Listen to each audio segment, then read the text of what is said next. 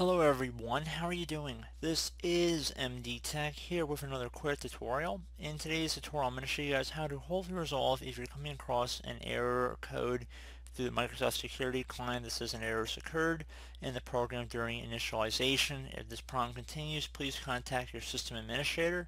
So this should hopefully be a pretty straightforward process here, and without further ado, let's go ahead and jump right into it. And we're going to go ahead and start by opening up the Start menu. Go ahead and left click on the Start button one time. Type in Services. Best match should come back with Services right above Desktop App. Go ahead and left click on that one time.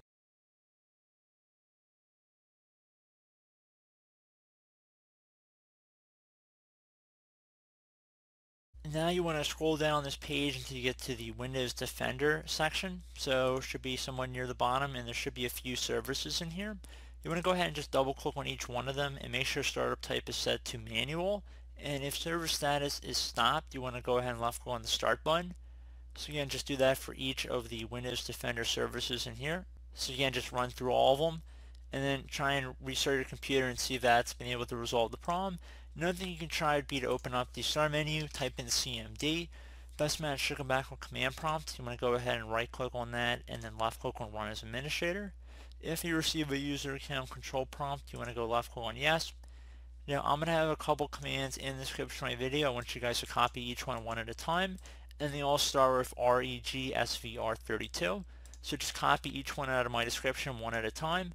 Go up to the top bar of the command prompt, right click, left click on edit, and then left click on paste. So it should say each one succeeded, so we're just going to go ahead down the line, do each one of them in here.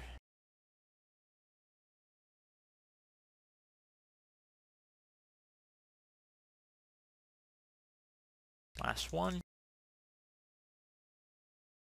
And once that's done, close out of here, restart your computer, and hopefully that's been able to resolve your problem.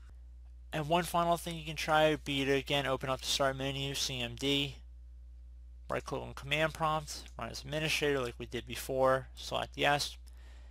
We can try running a system scan here, so just type in SFC space /scan now. Scan now should all be one word attached to that /. Then you want to hit enter on your keyboard to run that command.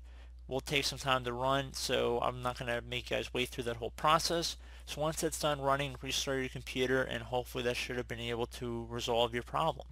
So as always, thank you guys for watching this brief tutorial. I do hope I was able to help you out, and I do look forward to catching you all in the next tutorial. Goodbye.